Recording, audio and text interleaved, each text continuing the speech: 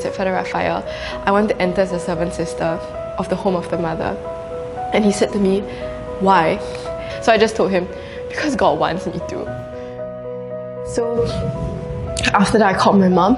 And my mom has a character that usually, even before I say something, she already knows what I'm going to say, and then she will tell me all the reasons why I shouldn't do it or why I should do it. Like, because my mom thinks really quickly, and she's also very practical, and like that's her strength. Like, she's very logistical, and she has helped me a lot to grow in that way. So when I called her and I said, Mom, I'm going to enter here in the Seven Sisters, and I think for the first time in my life, she didn't say anything. And that really scared me. It was 1 minute of silence on the phone, and I was like there. And then I heard her cry. And then she passed the phone to my dad. And then my dad said, come back first lah, don't make rash decisions. And I said, no, I'm going to enter here because I know it's what the Lord wants from me.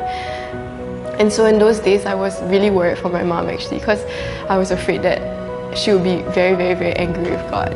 And so my friend, she gave me her rosary to pray for my mom, and the rosary was made of rose beads.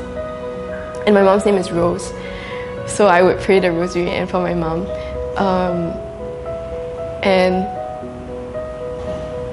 And one of the car rides that we were going out, I was in the car, and then this song suddenly played in the car, and it really helped me a lot. This song is, it goes like this.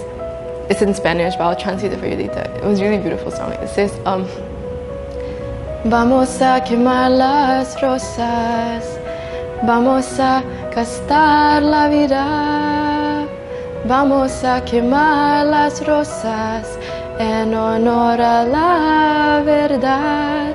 That's the chorus, which means let's go burn the roses. Let's waste our lives in honor of the truth. And that helped me on 2 levels, which is like the first level is that I knew that I was giving my life to God even though my intellect was a little bit darkened. And on the second level, it was that I knew that I was really, really burning my mom, really, because I knew she was in a lot of pain. But the Lord kind of told me that this is not the pain of death, it's the pain of purification. And I want to make her a golden.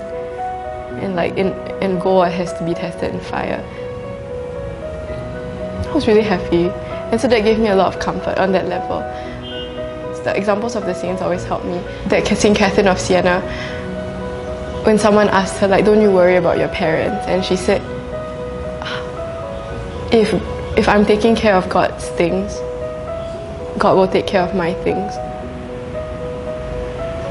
And to have faith in that, you know what I mean? It's like, to really have faith in that.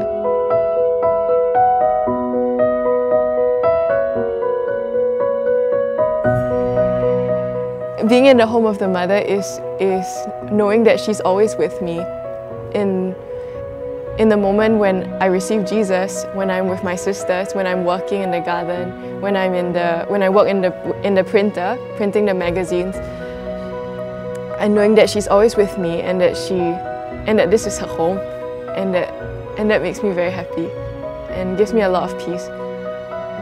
And that I know that when she's with me, I can console Jesus, because I can't console Jesus with my merits, but with her merits and being in her home, I can make him happy, and that makes me very happy too.